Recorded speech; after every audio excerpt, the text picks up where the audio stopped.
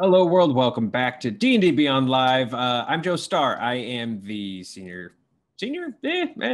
I don't know. I'm the content manager here at D&D Beyond and Phantom Tabletop. I make the stuff. I'm in charge of making the stuff. Thank you guys again for joining me. I'm rolling solo this week because, selfishly, Melly's a very good co-host, and I think she overshadows me just a little bit, and I was starting to get a little jealous. So out the door she goes. I'm kidding. She's very, very busy doing her much more important job than mine, and she's doing it very, very, very well. Again, thank you guys for being here. When you last joined us on D&D Beyond Live, we started building a town together. We started building what started off as a starter town, but you guys sort of made it so insane so immediately. I don't know if it's a starter town anymore. When it's all said and done, this might be a town you shouldn't go to until you're level 10, maybe 15. I don't know. There's a Mind Flayer T-Rex in it.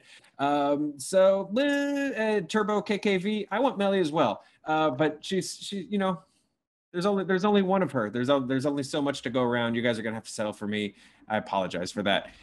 Something I tell people almost every day. So again, when we last left the town, you guys have created this town that I want to welcome you back to, because we're going to keep fleshing this place out. This is our part 2 of Let's Build a Starter Town. If you missed part 1, don't worry about it. Stay glued right there. You'll be able to jump in really, really quick. And then after the stream, if you want, go check out the VOD. We've been building this really cool, fun, kind of ridiculous place together. And then when it's all said and done, I'll figure out a fun place for a PDF with all of this to live so that all of you guys can have it, because I desperately want you to throw a game in here and see what happens and see how it goes. Is my hair slightly reddish? It's the LA sun. Just there's no ozone, I think, above Los Angeles, so it's scalding. What you're seeing is the sun burning me in real time. My hair's not reddish, just burning from the surface of the sun. So to review, you guys, we invented this place called Tarmonia Village, or at least it's called Tarmonia Village now. It used to be called Blood Gorge until this very well-meaning cleric, wrote in a Man with No Name style and decided to clean the place up. I guess she accomplished it more or less. It's not a pleasant place. It's not a safe place. But this cleric named Portia has come in and sort of done her best to clean this place up, but she's also sort of imposed a little bit of her will on the town, sort of incorporating some of the religious side of being a cleric or a paladin. Has come with Portia. She's sort of imposed some ideas on this town, including renaming it Tarmonia Village. Let me tell you guys a little bit about this place. And you know what? By the way, as we get in, I apologize. I'm very self-deprecating. It's just me instinctually, survival tactic from being from being a young nerd. I'm fairly confident. I feel pretty good about myself. It's just a fun place to go. So I appreciate you guys so much always telling me to shut up when I'm mean to myself on camera. I really, really, honestly do appreciate it. Thank you guys so much. Let me jump into this place with you guys. It's sort of like it's in the middle of just a wasteland, kind of a desert. It's in that there's like this cracked earth area where there's this huge canyon. And the city is mostly underground in the canyon and then built up along side the walls. Part of me envisions, ruins you might find in New Mexico or Arizona, sort of built up the sides of these places. Our starter inn, again, we talked about last time, probably the most important building that you can put in your starter town is that inn. That's where folks are probably going to beeline. That's where the quest board usually is. That's where the very helpful innkeeper with the know-how and of the town is. That's where all your weird NPCs are usually hanging out. A lot of my favorite Dungeons and Dragons stories start in that inn. Both within the campaign. Famously, Critical Role. I don't know if you guys have heard of that show, but it's a fun little indie, and you should definitely check it out if you get a chance. I think they've put it out on Criterion.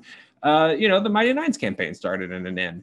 Dragonlance, the thing that really got me that really hooked me into fantasy. Obviously, I read Lord of the Rings and stuff, but Dragonlance starts in that inn, and they call back to that starter inn all the time in Dragonlance. We can go out through the kitchen, right? So we have a great inn that you guys put together in this place. It's called Dry Gulch Springs / Scale and Ale. It's a hybrid, which I appreciate as a person who has traveled this country and seen many a truck stop. That's a truck stop / an Arby's, or a truck stop / a Domino's. So you guys created this hot sulfur springs / a tavern, which I absolutely adore. It's run by an old, just like a leathery old woman called Granny Rex, who maybe not necessarily evil, but not necessarily good. Definitely looking out for herself. Definitely has her own game going. And she has an imp assistant. There's a kobold bouncer. She has a Kenku singer, which named Juke, who has just overheard snippets of different songs throughout their life. So you have that Kenku singer doing that back. There's an ex-mercenary that's a regular at the tavern. And then there's a Dhampir and a Minotaur work in the kitchen. I don't know how that works exactly, but the Minotaur is very, very like Gordon Ramsay. They themselves are their own comedy series that I would absolutely love to see. Beyond the area, the sort of starter area, beyond the town, the second most important thing that I think you can make a decision about with your starter town is what's just outside of it. Where's that first quest going to lead? Is it the Enchanted Forest and there's a magical sword there? Is it the cave? Is it the cave and you can hear the capital C? No one goes near the cave at night. In our case, God, what horrible thing did you guys choose? It's a blood swamp. It is a swamp with full of a viscous, putrid liquid, not unlike blood. Definitely not water. Definitely not drinkable. And underneath the blood swamp are caverns and a dinosaur graveyard. You guys are terrible monsters, and I absolutely love you for it. From there, we started to sort of pull out and sort of think of some whys to all of this. You guys answered the question of who is actually in charge of this region. And the answer you gave, and who's in charge isn't necessarily always the local elected leaders, right? Even though Portia wasn't necessarily elected. Sometimes who's actually in charge is just who's actually the most powerful, who's the real strength. In Tombstone, the greatest movie ever made, or at least definitely up there, the cowboys are the real power in town, right? And that's those are the antagonists. That's who Wyatt Earp and Doc Holliday have to fight, right? So in our case, the cowboys are vampiric gnomes because you guys are insane. But instead of feasting off blood, they feast off the health of the land. And so that's why, again, this place is so just devoid of any natural resources. So that is pretty much where and then Portia's assistant is 3 goblins in a trench coat, pretending to be one orc. And I think that is pretty much where we're at.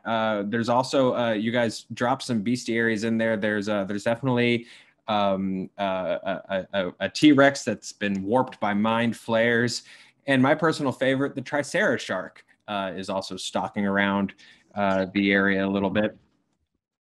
We're going to keep building this place out now that we've sort of revisited, we've all reviewed. I know you guys have been thinking about this place since last I left you, but now we've got it all fresh in our head again. We're going to jump back into this place. And to do that, we're going to warm up just a little bit first. And to do that, we're going to make up, our warm up today is we're going to make up a dragon name. So to make up this dragon name, God, what should we do? What should we do? What should we do? My first instinct was for you to pick the name of the street that you grew up on, but that's also a security question for most passwords, and so that's probably a bad thing to dump into the chat. So here's what we're going to do. I want you to drop the model name of your least favorite car. How about that? I want everyone to first drop in the name into chat, the name of your least favorite car. Yeah, no, absolutely. No phishing scams here. Please just give me the name of the street you grew up on, and maybe the last 4 digits of your street. Remember your mom's maiden name, and then we're going to put together a really cool dragon name. Kidding. Please don't do any of those things. Drop in the worst name or the name of your least favorite car. We've got Yugos. We've got Gremlins. We've got Acclaims. We've got Grand Dams. We've got Omegas. I love this. We've got Tauruses.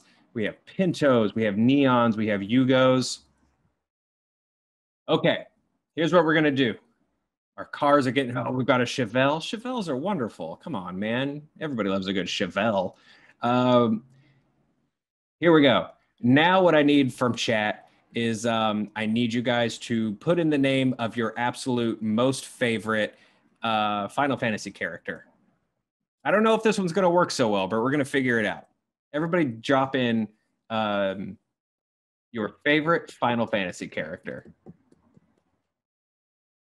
Cloud, we've got none. Oh, Locke, lots of Locke love. Riku, Jojo, Waka, love it. Wolfgar, Yuffie or Yuffie? I've never decided. I always go back and forth. Vivi is my favorite. I kind of want to get a tattoo of Vivi. I've been thinking about it. Sorry, stay on target, Joe. Lots of Cloud. The one with the sword, Sellsword Virage. I think that's a solid answer, just to be safe. Sellsword, that reminds me of when I'm at a table talking to people about football, and I'm just like, the guy I really love is the one with the solid tackles. And then usually someone will just fill the name in for me. And I'm like, yeah, it's the guy. Okay, here we go. We dropped in some favorite Final Fantasy names. Now I want you to figure out, I want you to just smash the car and the name of your favorite Final Fantasy character together. And maybe we'll come up with some cool names for our Mind Flayer T-Rex. Maybe we won't. I don't know. I don't know if this one's going to work or not. I just realized in real time that I was setting you guys up for a phishing scam, and I had to readjust on the fly. So now we've got, we've got Grandom Cloud, Ricky Pinto, Ricky Pinto, Cloud Omega. Cloud Omega sounds cool. Cloud Omega sounds like a sword that someone's going to want. We have Nova Sid, Ugarit, Proton Cloud, Tervishi, Valentine Diablo. I'm writing down Valentine Diablo. I don't know if it's the name of our Mind Flayer T-Rex necessarily, but it's a dope name. So Valentine Diablo is being written down and being used for something in the future. Let's see here. We've got the Waka Cleo. We've got the Wolfgar Starbird. I think we're going to name it the Waka Cleo. NGC Morph. Or no, sorry. Who named it? The Yuffrus. Yeah, I think we're going to call this thing. Ooh, wait. Ashflow has the Tarserith. That sounds kind of T-Rexus. So we're going to call this weird Mind Flayer T-Rex that's stalking the area the Tarserith. And that is our big dumb warm-up to work on this as a group. So again, if you missed the last VOD, this is what I call a writer's room session. This is one of my absolute favorite things to do, is to just put together a ton of ideas from a ton of different people and force them to fit together. This is a way that you consider things that you never would have even thought of, right? Because even before we started last week, my initial picture of a starter town is a town in the middle of the woods, and there's some cabins, and that's it. And immediately you guys completely shattered the assumption of what this place was going to be. And you've made this crazy place that I could have never been creative enough to invent on my own, which I absolutely love. So I'm going to take a quick drink of water because I've been talking nonstop for 20 minutes. And we're going to jump back in to creating. We're going to jump back into creating this place together. We're going to jump back into Blood Gorge / Harmonia Village. And Aaron Laura, yes, keep those giveaways coming. Thank you so much. And then I also saw in the chat we were dropping the link. I'll do a quick plug before we get started. You want to play Dungeons and Dragons with me and some really amazing people for a really great cause? Of course you do. Jasper's Game Week is coming up. Those auctions are live to get seats at those tables.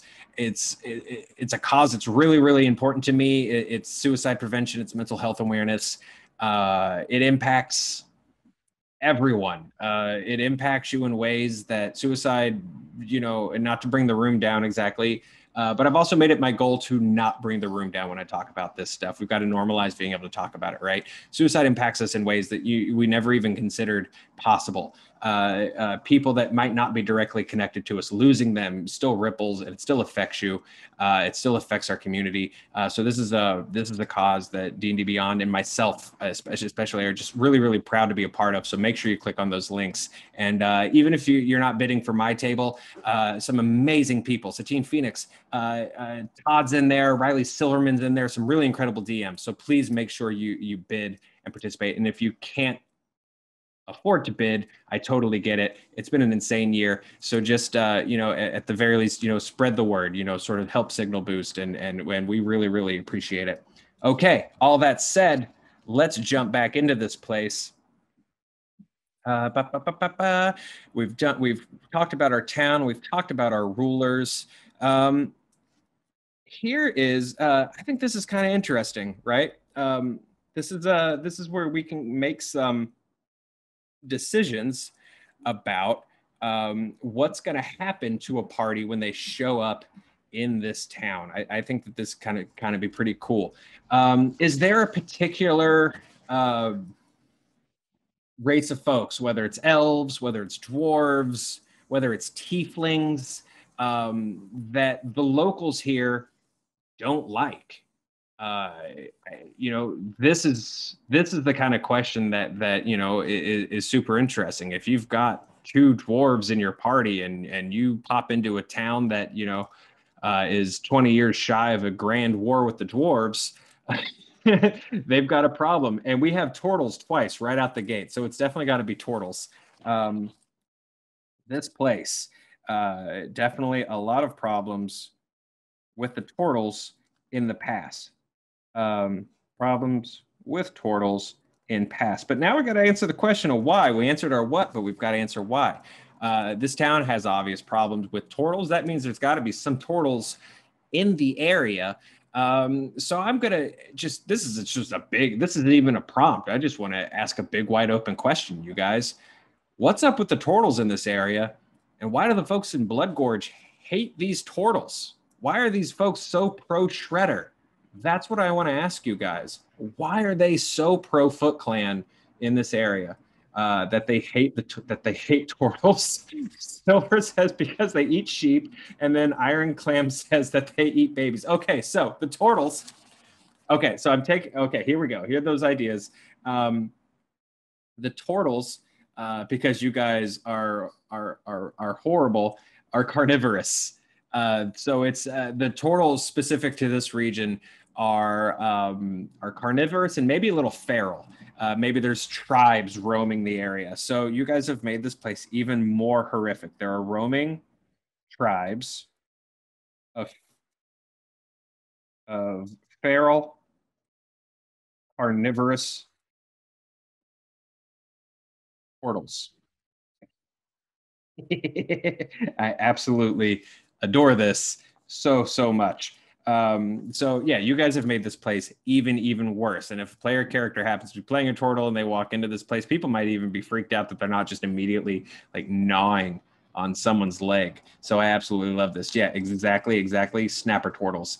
This is absolutely wonderful. Failed Reroll says they tried to build a temple to Gamera. I'm gonna tell you this. I don't hate this idea. What if these turtles worship a dragon turtle and they're trying to bring it back? Which brings one of my absolute favorite monsters into play, which we'll actually be talking a little more about on the website in an article by Jeremy Bloom. He's putting together a really great article for us that I thought we were just kind of trying to tie into Godzilla versus Kong and the idea of kaiju, but you guys have now tied it in to what we're doing right here. So keep an eye out for that one over on dndbeyond.com. And if you're not following Jeremy on Twitter, do so. He's a phenomenally talented guy, and I'm so glad that he's a part of the family.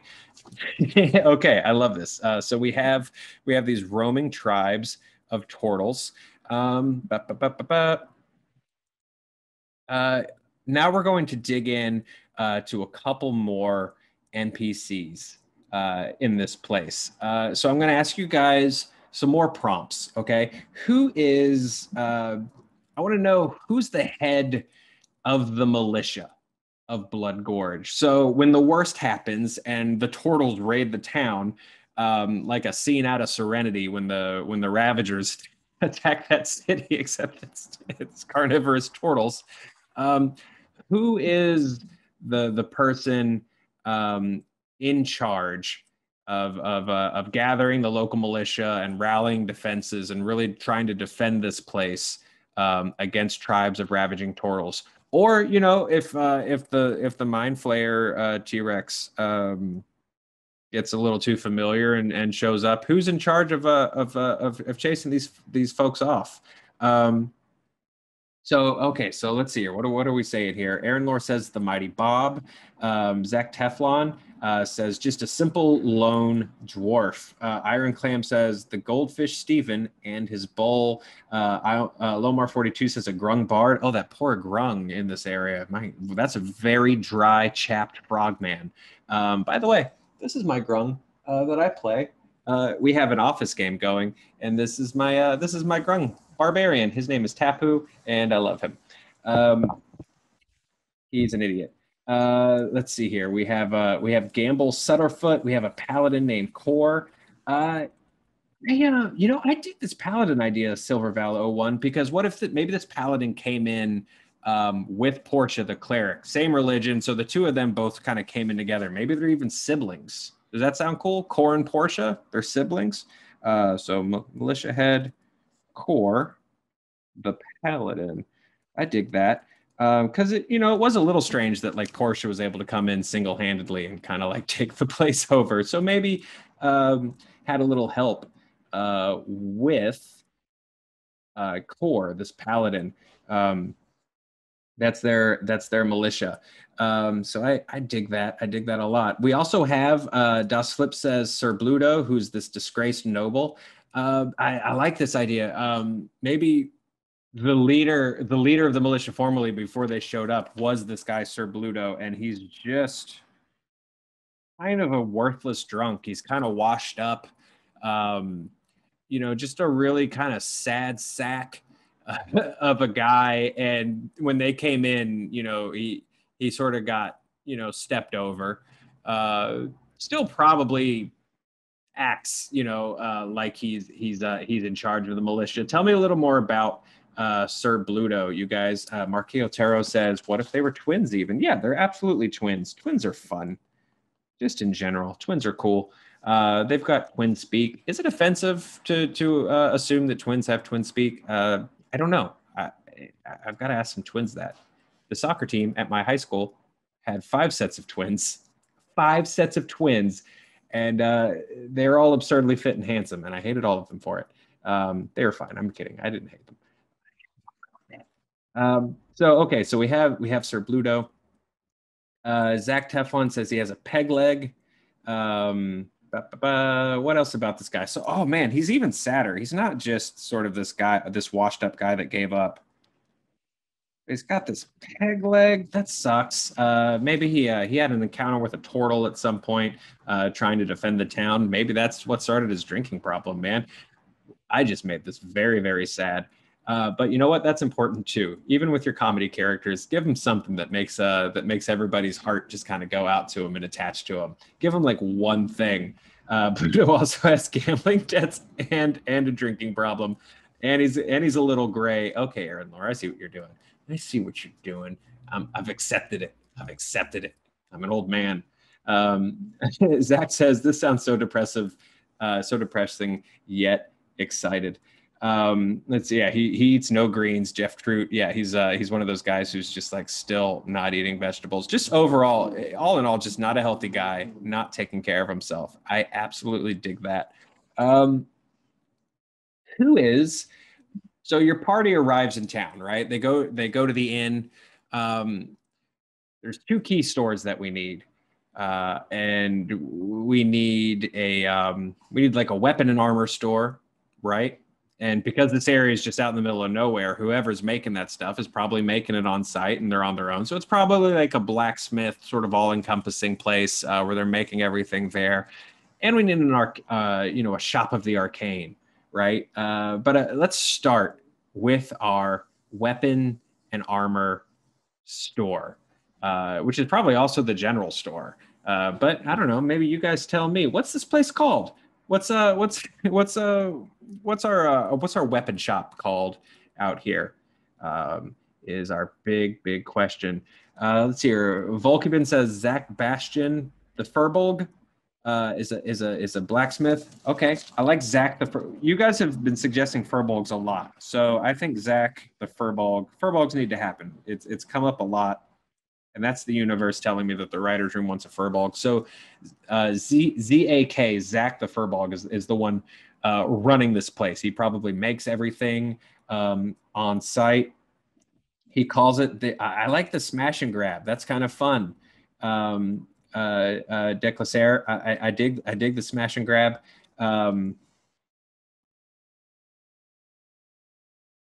Because maybe even a lot of this stuff is scavenged. Maybe a lot of it is stolen. Maybe a lot of it's not even on the up and up. Maybe like Zach and Granny Rex have an arrangement where if there's caravans or travelers or something like that, maybe something happens to them at night when they think they're safe at the sulfur spring, and all their stuff gets taken, and they I don't know, they get dumped into the blood swamps. So a lot of the stuff he might not even be making.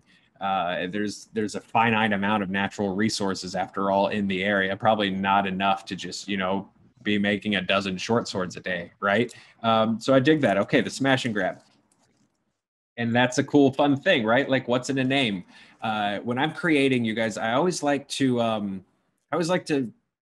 make my job a little easier, right? So if naming a store can also tell me a little bit about it, two birds with one stone, right? Smash and grab is not only a cool name, but it also tells me pretty much everything I need to know about the place, and it gives me some ideas for adventure hooks too.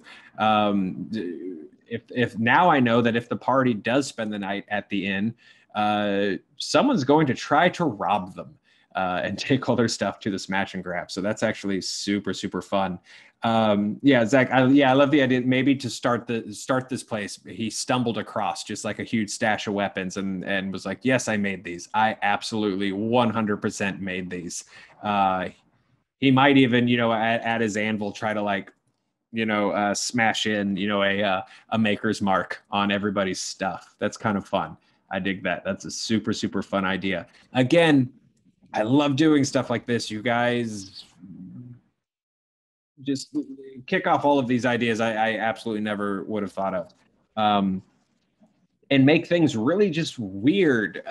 Sometimes a weakness that I think I have, and some of you guys might share it with me, is that I don't push fantasy far enough sometimes in my head.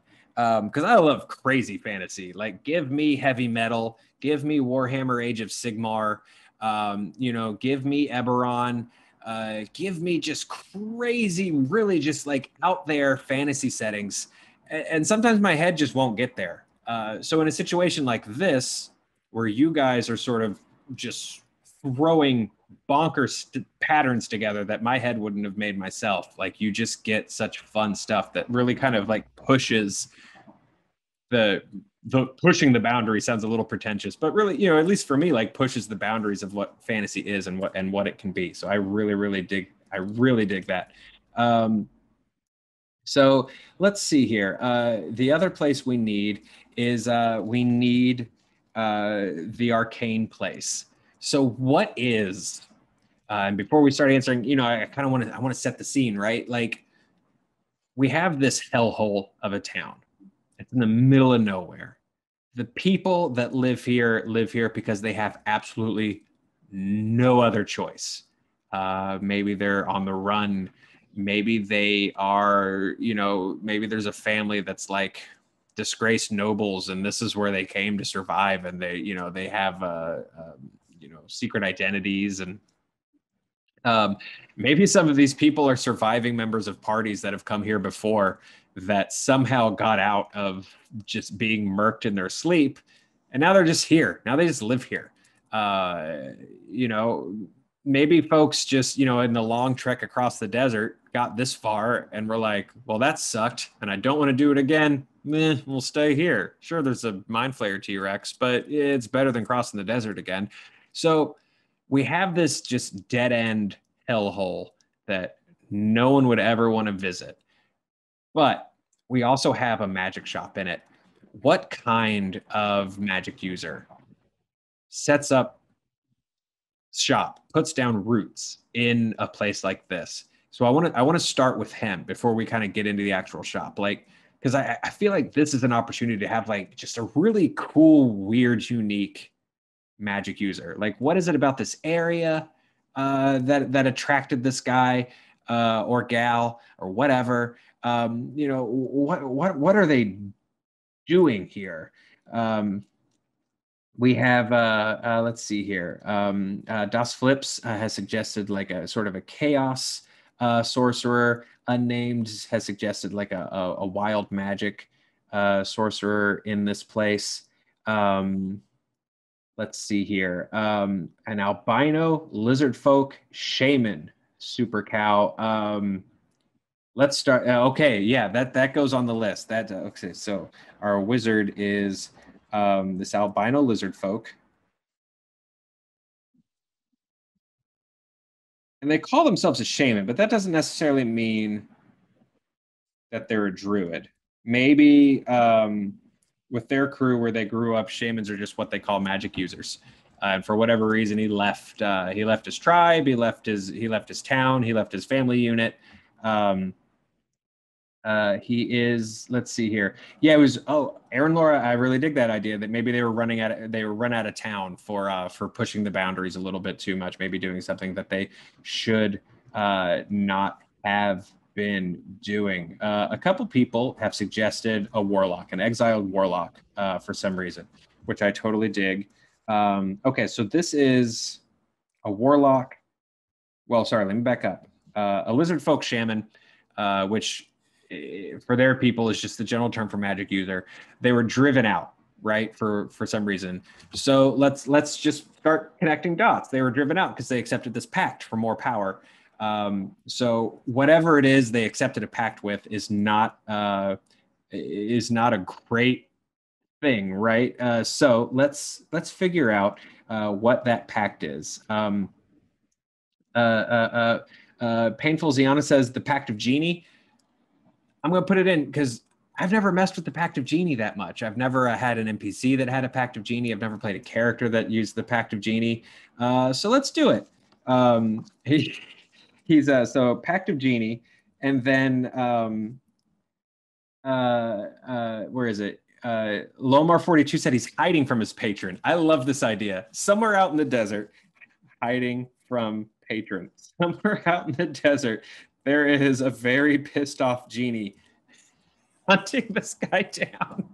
I love this. So then maybe if they are hiding from this genie, there's not even a storefront officially for this place. Maybe just in one of the attached caves or something like that in town. This guy is just laying low, but he's still got to make a living, right? So yeah, he sells, magical wares and things like that that he's created. That is a super fun idea. Yeah, the Zark says their shop always looks closed. Yeah, they just live in like this it doesn't even look like a shop, much less one that's open. But it has a reputation. If you ask around enough, people are like, yeah, you want magic stuff? You head over there. and talk to you talk to that weirdo that doesn't want to be found and doesn't want to be talked to at all. I absolutely dig that. Oh, that's an interesting idea. Where Tosama says maybe someone runs the shop, so actually, publicly sort of presents themselves as like, yes, yes, yes, I'm in charge of all this arcana, and I'm the local expert. But really, this lizard folk who's just trying to stay low and hide from their patron is in the back, doing all the hard work. Um, you know, yeah, I absolutely, yeah, I very, very, very dig this idea. So who's in the front? Because they are probably like the exact opposite. They're probably very like showmany and like, hey, welcome to my store, and just making some money off of this person. Just they're a parasite that's making money off of this poor guy that's hiding um, from his patron, which I absolutely dig. That's super, super fun. Silver Vallow one says their name is Josiah. I'm always down to put a Josiah in a game. And Josiah sounds kind of westerny, right? And I feel like this place kind of has a western vibe. Maybe I don't know, Magnificent Seven by way of Mad Max Fury Road, in a way. Definitely a really, really strange place. So I absolutely dig this. Yeah, Josiah is super buff. She's just sort of this wall of a lady, which is even funnier. She's clearly like, a brawler. Um, Definitely, clearly like not a mage, but presents herself as one. Maybe she even just has like a big, goofy like wizard's hat on, and it's just like, yeah, me, I'm the wizard. And she physically intimidates this poor little guy into doing her bidding. You guys keep making the most sad and tragic location, and I absolutely love you for it. Let's see here. What is one thing that we can kind of end on as we continue to build Blood Gorge? What is So last week we discovered that the folks really really truly running the place are the gnomes, these vampiric gnomes. The last question I want to ask you guys, and I think this question has to connect to the gnomes, because like, why are the gnomes here? What do they want? Why do they keep feeding off the land?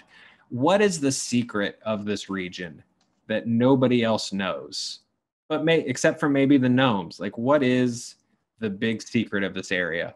I think it has to tie into the reason why they are feeding off the health of the area, why they've made the place desolate, why they're here at all. And maybe it's even what made them vampires to begin with. Maybe these gnomes came to do something completely different a long, long time ago. And whatever the secret is has turned them into these vampires. So let's figure out. Okay, so the secret is, let's see here, Munch Munch Munch has kicked off with blood gems. So we're going to use these blood gems as a starting point. And now let's just yes and the heck out of this. So we have these blood gems. I'm trying to figure out like what they do.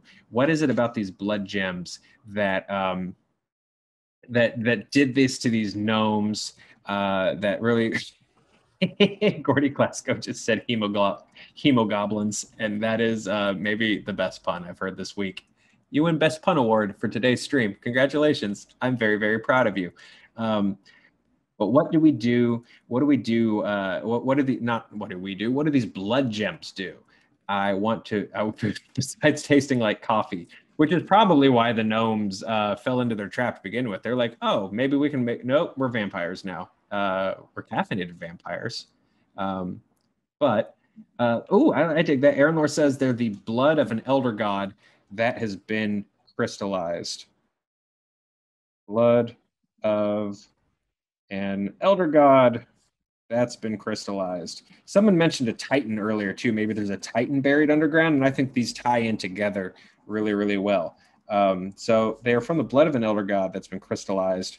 They've turned these poor gnomes who coveted them and maybe discovered them accidentally mining like a long, long time ago into these horrible, horrible vampire things.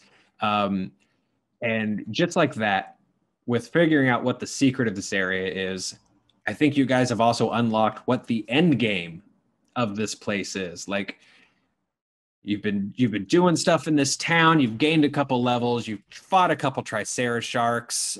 You've encountered Granny Rex. You've freed this poor lizard guy from the tyranny of Josiah.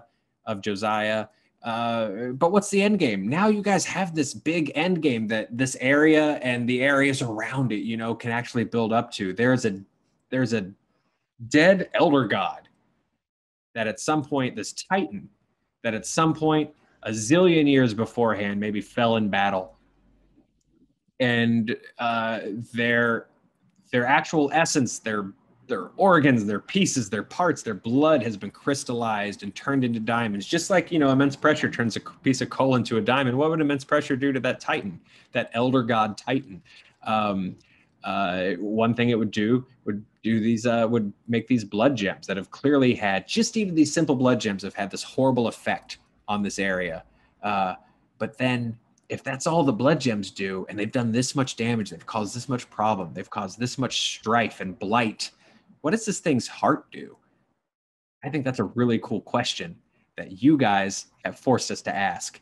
And I think that's a cool place to end this stream. I think that's super, super fun. We're going to keep coming back to this place. We're going to keep building it up together.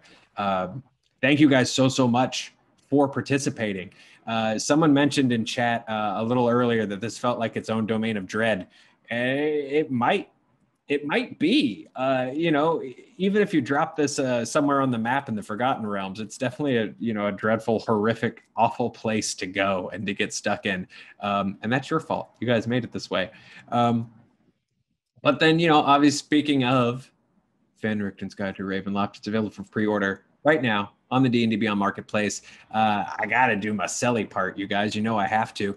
It's going to come with all sorts of pre-order perks, including some really, really cool dice. And I've been overhearing the team sort of talk about like what the theme and the idea behind the dice. And I can't talk about it yet. I can't spoil that for them. Well, I'm pretty pumped about them. I think they're going to be really, really cool. So those will be available with pre-orders of the book. We'll see you guys Thursday morning, bright and early, for the dev update. Next week's this upcoming dev update, we're going to be talking about some subscriber perks that are going to start coming with subscriptions. Our good buddy over at D&D Beyond, Bart, is going to be on talking about those a little bit, and then the following week, Aunt Peg, who is not like Anthony Peg, sorry, not like my Aunt Peg, not my sister's mom, but Anthony Peg, who is one of our absolute up top product heads. Is going to be coming on to sort of talk about the roadmap forward for DDB. And sort of what he sort of calls like a new phase is going to be sort of coming on to, not sort of coming on, he is absolutely coming on to talk about that, but to also do a Q&A with you guys. So that's going to be super, super cool. So I know a lot of larger questions and bigger questions that a lot of you guys have had about features and why does this do what it does and when will this happen and stuff like that. I think he'll have some pretty cool answers for a lot of that. So make sure you come check that out as well. Let's see here.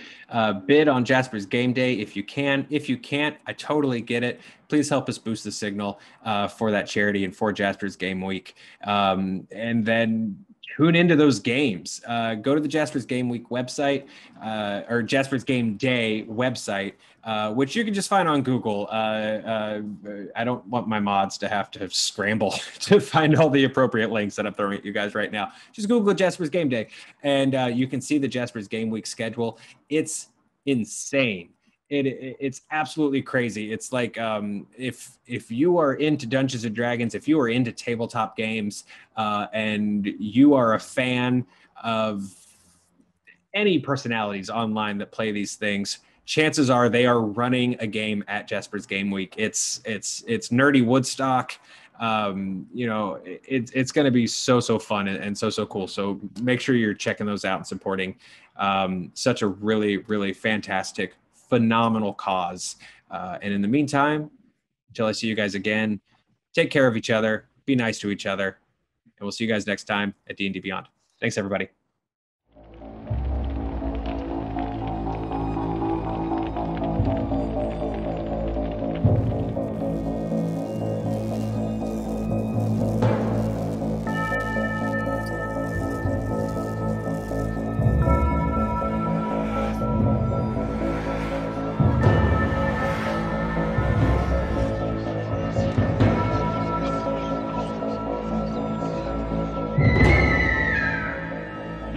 Ha ha ha!